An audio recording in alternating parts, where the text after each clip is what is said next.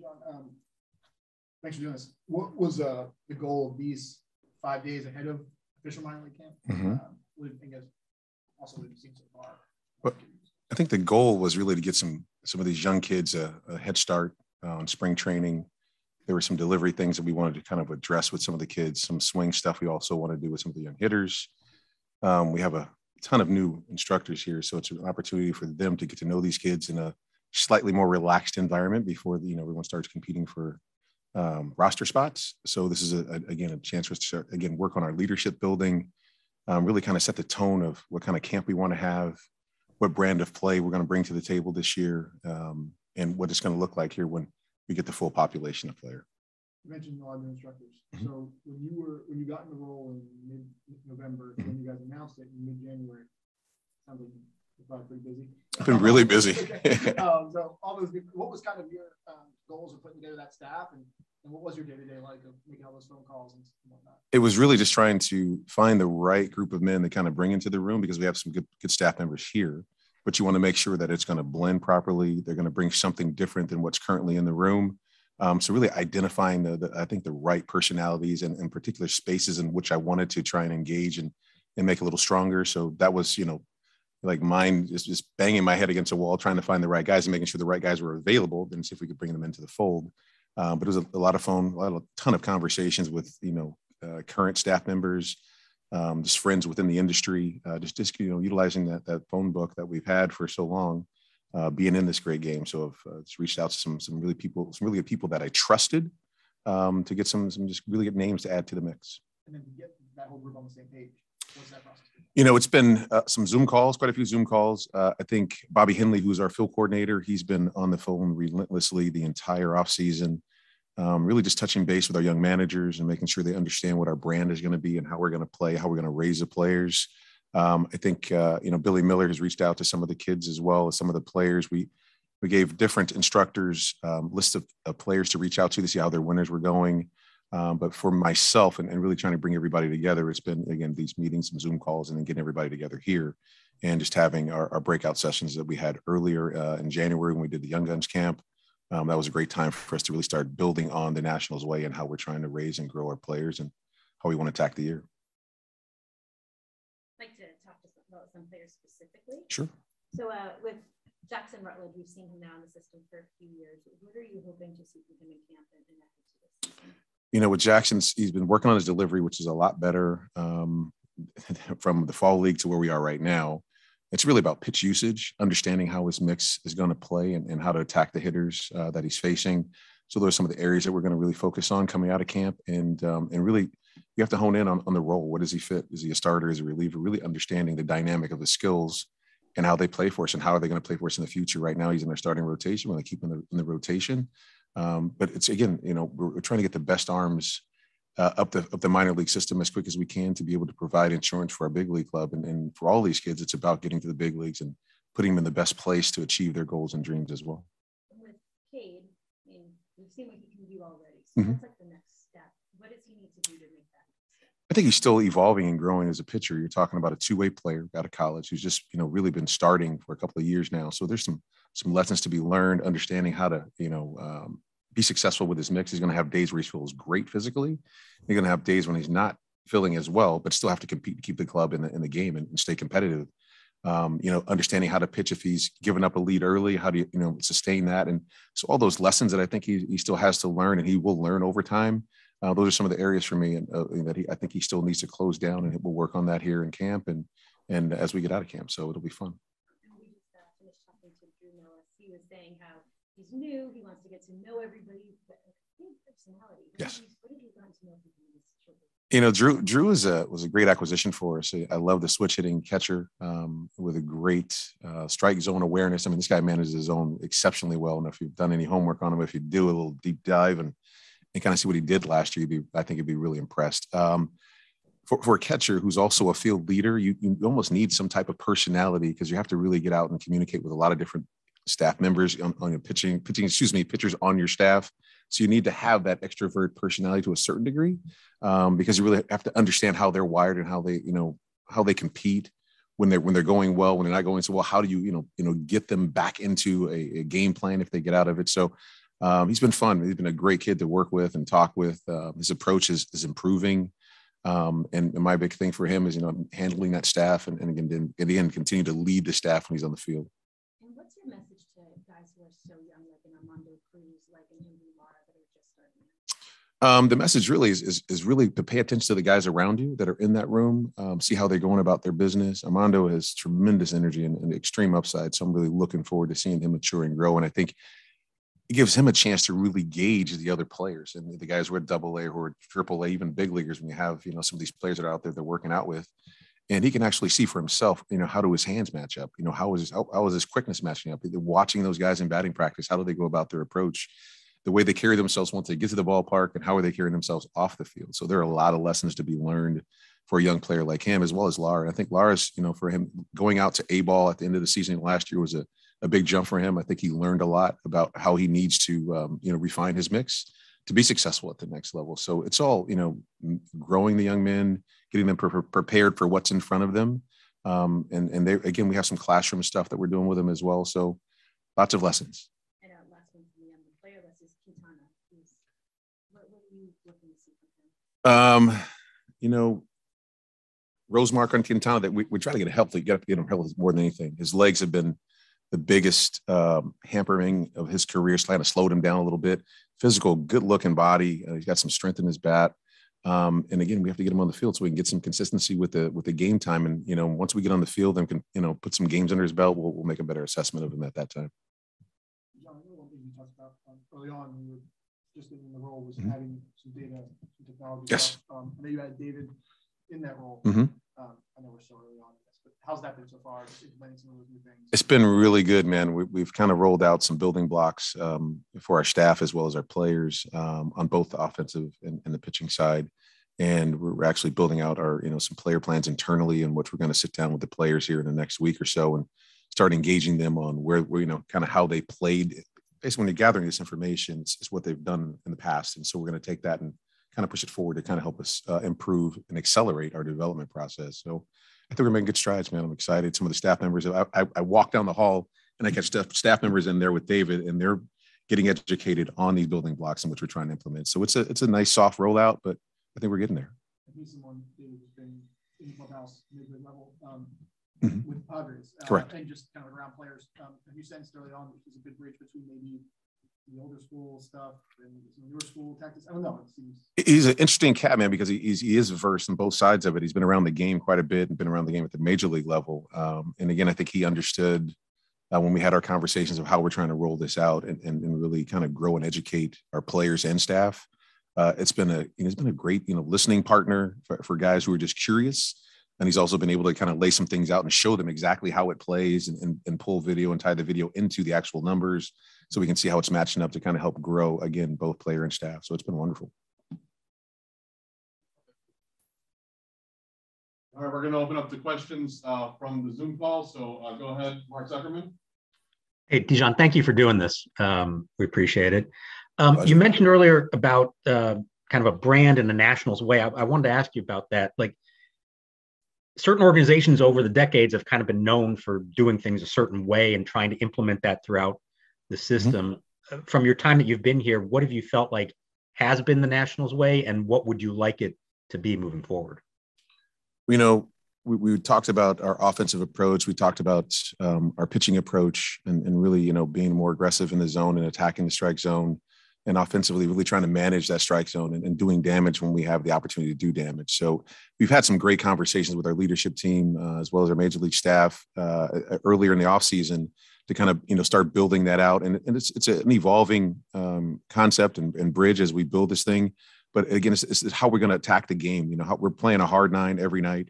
And we're going to be relentless in our pursuit of excellence.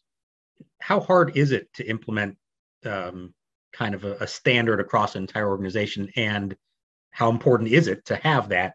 Because you notice by the time they get to the big leagues, they've already kind of done things a certain way. I think it's really important, even from the first day they get into the organization and you have your first orientation meeting. You really have to start talking about how we're going to play and how the Washington Nationals play the game. They're obviously watching the big league games as well, but you see how they go about running the bases. And I think it's a learned skill really of your brand of play.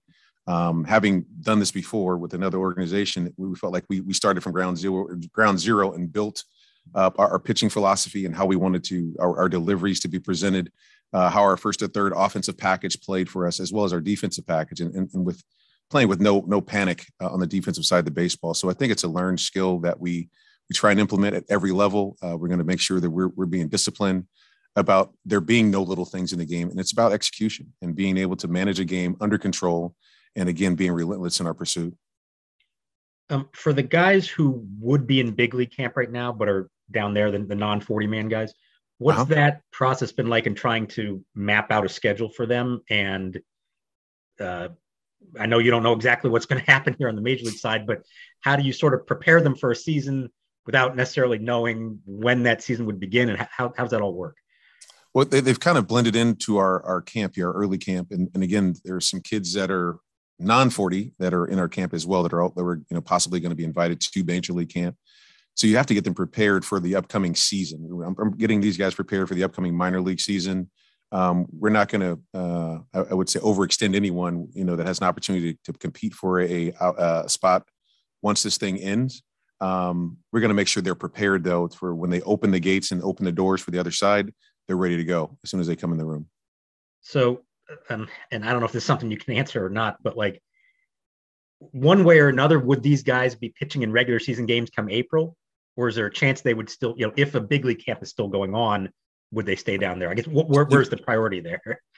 I can't really speak on that other than the fact that we're going to have these guys available when big league camp starts. Are the guys that are in early camp that had big league invites? They'll be ready to compete for an opportunity to be on that big league club. Will they be further along because again, we'll be playing some games here internally, minor league games, as far as scrimmages, inter squad.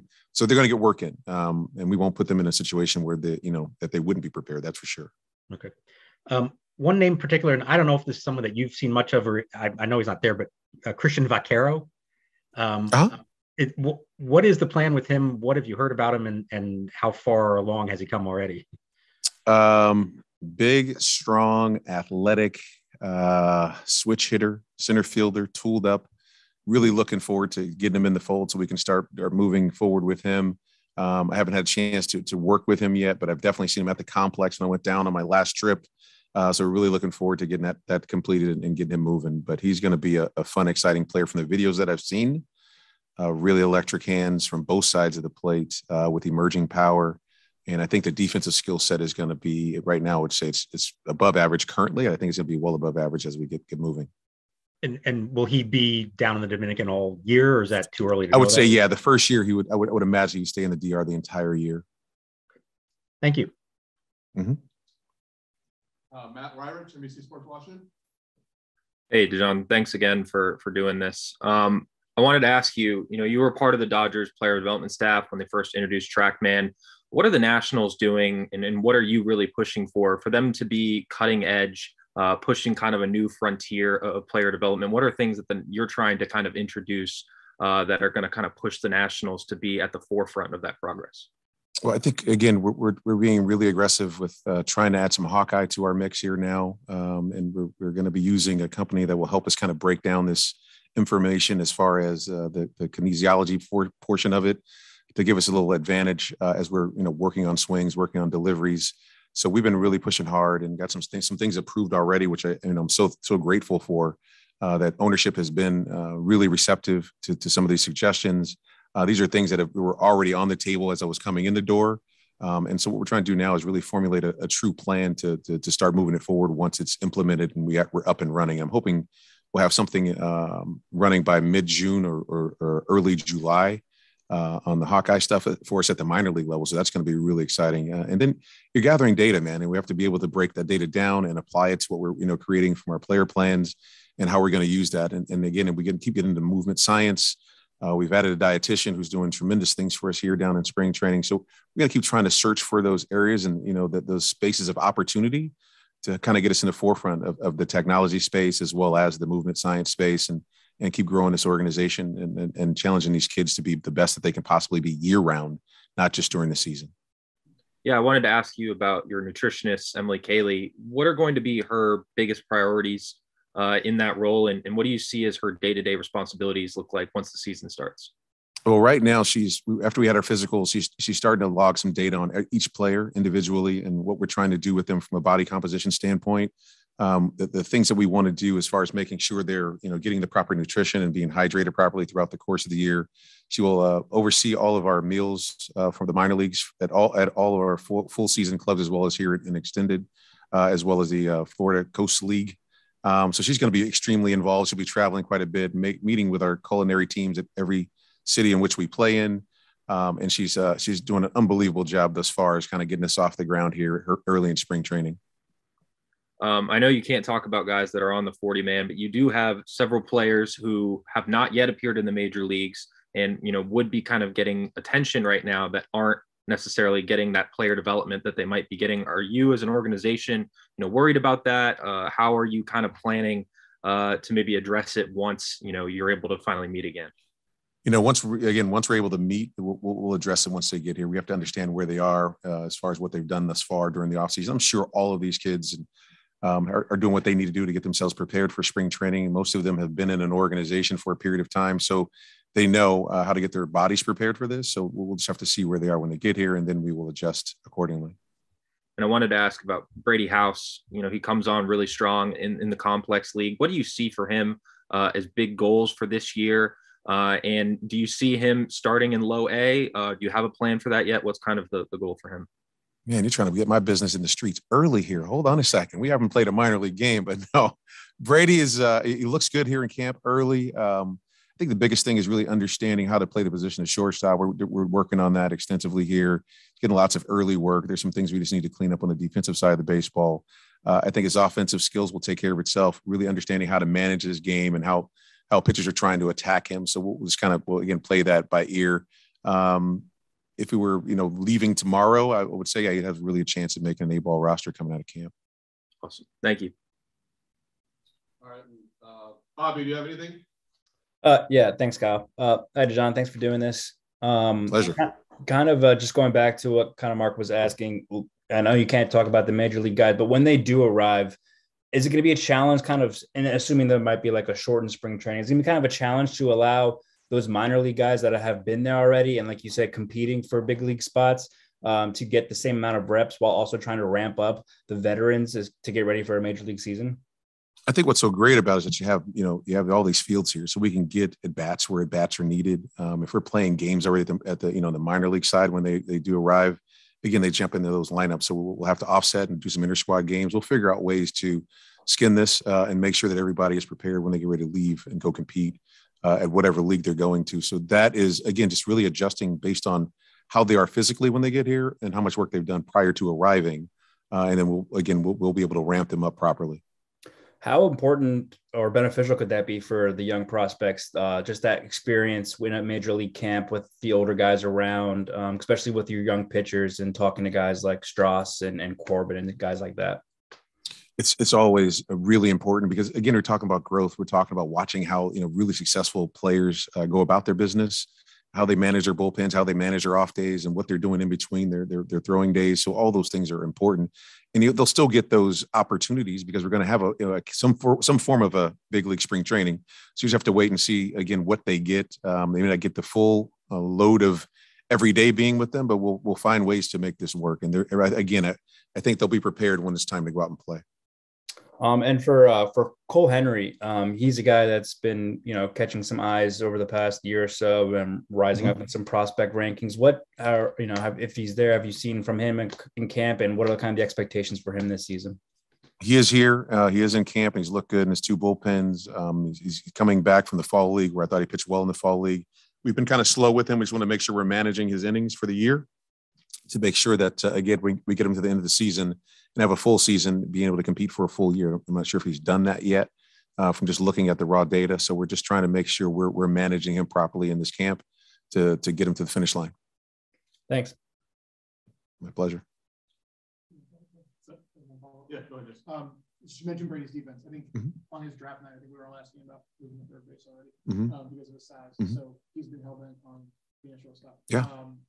What do you like about one, just that mindset of wanting to stay shortstop, and two, like what would you say to people who are trying to move from offense position? Be patient. Let's let his skills kind of play out. Let us get our hands a little dirty as we're trying to work on cleaning up the footwork and just the, the baseball feel and IQ. And you have to remember, he's coming from a high school program. Sure, he played on the national stage with all the showcases, but the competition, once you get here in professional baseball, everything turns up. The velocity of the ball off the bat is a lot greater, understanding where you need to be, positioning.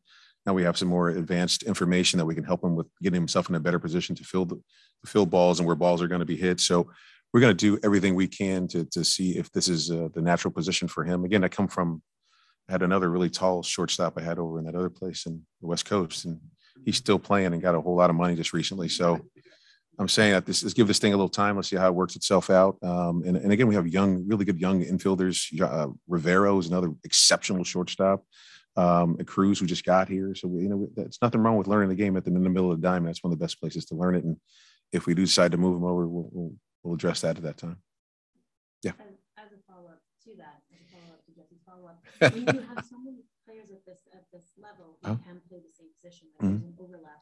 What is the priority that you put on right now, identifying this is your role, or would you like to see some, like the majority of these players who can play different positions, just get experience everywhere? We're going to get experience. We're going to get some innings in a lot of different places, and yet we're going to keep growing their skill set. The biggest thing is get on the field, get in the game competition, and they'll bounce around the infield. They'll get their innings at shortstop, they'll get their innings at second, maybe a third. Again, just maximizing their skills and their ability, because we have to, again, keep growing that bat. If you don't hit, it's hard to play up there. You have to hit as well as play the defensive side. So we're going to keep pushing.